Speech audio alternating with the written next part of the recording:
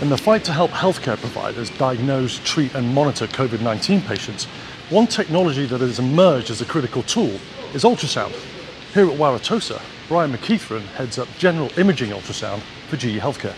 Brian, how are you? Oh, good. How are you doing, Mikey? Yeah, lovely to meet you. Lovely to meet you. We'll keep our distance for obvious reasons, but I will say hi through very good. a little toe tap. Yes. So ultrasound, this is where it all happens. It is, man. This is one of the main manufacturing plants here at GE Ultrasound. We have research and development and manufacturing, and we make a variety of ultrasound equipment right now, and it's really coming in handy with this global battle we have in this fight for the coronavirus. So what are you making? What are the products that you make? Here we make high-end radiology products, we make cardiology products, we make what's called point-of-care ultrasound products that are used in the emergency room in places like this, in ICU wards and so forth. We make a variety of women's health products and so forth. This is really where the center of the world is in terms of the production of ultrasound.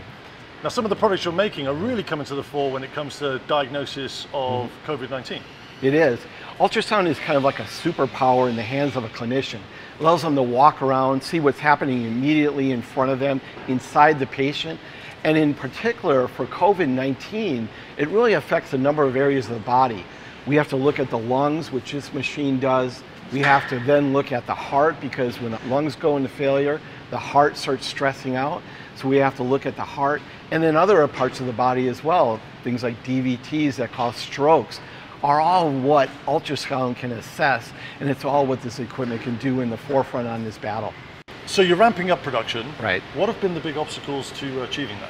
There's been a variety. As you can imagine, the whole logistics chain, shipping of products around the world, bringing in parts from around the world has been challenging these times. Flights are down, shipping lanes are down, and our suppliers are down. So ramping up that supply and then the personnel to do the assembly and the test has been a real challenge, but we've got a great team. We're working on multiple fronts and we're making it happen. And people are working on the shop floor, they're working 24/7, 7 days a week? In many cases we have to. Yeah, to keep up with the demand, we've been able to have to go multiple shifts over the weekend and so forth. And that's all changed, I'm assuming, since COVID-19 in terms of the It's certainly up. stepped up the demand, and we're stepping up to that challenge.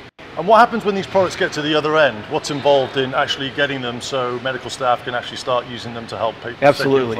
So we have to install these with our service teams. Our service teams are working heroically around the world. These are the field engineers? Our field engineers, yeah. They're going into the hospitals, to emergency ICUs around the world. They're installing these, making sure they're properly set up and running, and they can train the operators to use them effectively. And you personally, you've also been volunteering down at the Madison plant outside of your day job to help with RH60 ventilator production.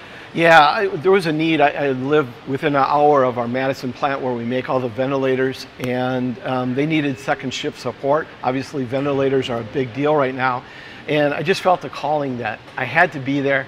I had to be part of it. I had to be part of history and enabling lives to be saved at this critical moment. The 24/7 nature of your job at the moment, I appreciate you're going to have lots of things, spinning lots of plates, so I'll let you crack on, but I'm really going to talk to you. I'll say goodbye. Thank you, sir. And best of luck. Take care. Bye-bye.